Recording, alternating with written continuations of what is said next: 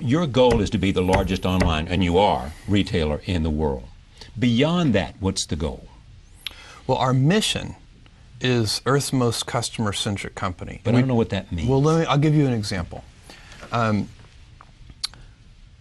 after World War II, Morita-san, the guy who founded Sony, set as the mission for Sony that they were going to make Japan known for quality. And you have to remember, this was a time when Japan was known for cheap copycat products. And Morita-san said, he didn't say we're going to make Sony known for quality. He said we're going to make Japan known for quality. He chose a mission for Sony that was bigger than Sony. And when we talk about Earth's most customer-centric company, we have a similar idea in mind. We want other companies to look at Amazon and see us as a standard bearer for obsessive focus on the customer, as opposed to obsessive focus on the competitor. So that's one of the reasons we work on differentiated products. It's one of the reasons we take a long-term viewpoint on things. You can't really do the right thing for customers if you're short-term oriented. And if you're going to invent new things, you've also got to be able, and this goes along with long-term orientation, you've got to be willing to endure a lot of criticism. You know, if you're going to put, Kindle is a good example, if you're going to put your back into reinventing a 500-year-old industry, some folks are going to get ornery. It was also feared at one time, those people who had your stock, that once Walmart, for example, got serious about being online, they were going to blow you away. Why didn't that happen? Well, I think it's because we did a good job for our customers. So, you know, you go back in time and we've been called Amazon.toast. Right, I remember. Amazon.con, Amazon.bomb. You know, this is all like in the first 3 years of our existence. Sure, yeah. And that's part of what I'm talking about, the willingness to be misunderstood. If you're going to do things, we lay out what we're doing and we tell people, you know, how we think about things. Like I'm saying to people, you know, the iPad is not a Kindle killer. I'm very clear about that, but it doesn't keep people from writing that. And I'm very clear about why. It's a totally differentiated device. It's $139. Works in bright sunlight. You can read with one hand. It's so light and the battery lasts a month. For $139, why wouldn't you want a device like that? Okay, but let me go back to the Walmart issue, though. Yeah. What was it that made you able to sustain a challenge from the world's greatest retailer? Obsessive customer focus on... But how do you focus on the customer better than they focus on the customer? Well, I mean, they're pretty good at focusing on the customer, too. But we're very differentiated in how we do it. And so our approach, if you think about our retail business, which I think is what you're asking about here, there are really three things that we know are critical. Well, that's the heart and soul of your business, isn't it? Well, and especially relative to the Walmart question, I think that's the key. It's selection, low prices, and fast, convenient, reliable delivery. So that the shipment side. And so we have... Wait. So Walmart doesn't have low prices, fast, and convenient delivery? I would claim that Amazon has much broader selection. In many cases, if I don't want to be overly bold in my claim, but the online model gives us significant cost structure advantages that lets us have even lower prices than physical stores. Selling online? Well, sometimes they do have umbrella problems sometimes where they don't want to compete against themselves online versus offline. But at Walmart, with all of the volume that it buys, its purchasing power, therefore gives it the ability to offer lower prices. Well, doesn't that give them an advantage they ought to be able to translate? Because their purchasing power is bigger than your purchasing power, is it not?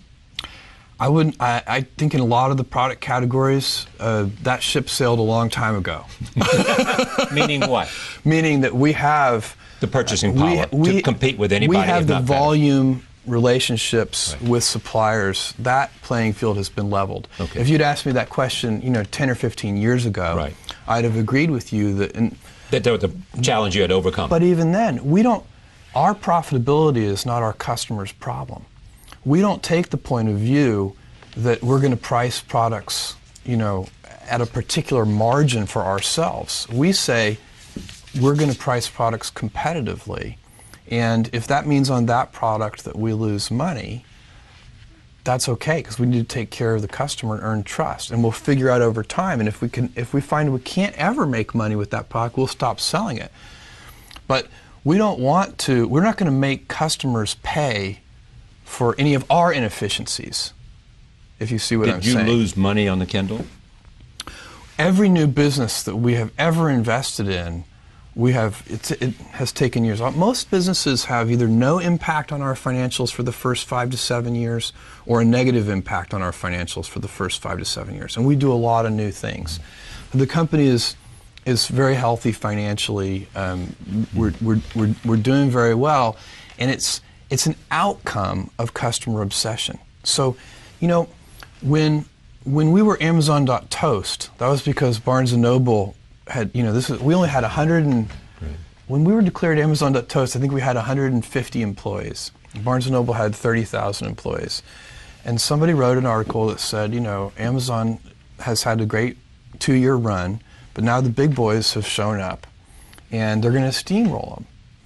And, we had a all-hands meeting. I called all 150 employees together, and I said, look, because everybody's worried about it. Every employee has read the Amazon.toast article. Every mother of every employee has read the Amazon.toast article and has called and said, your father and mother who live here in New York. Yeah, are you okay? Yeah. And so we had an all-hands meeting, and I said, look, you should wake up worried, terrified every morning, but don't be worried about our competitors, because they're never going to send us any money anyway. Let's be worried about our customers and stay heads down focused. And so these are big, most of these are big markets. Another way to answer your question about competitors and Walmart is to say, look, they can succeed fabulously, and it won't stop us from succeeding. These retail markets are huge. So it often doesn't make sense for us to think of it as a pitched battle.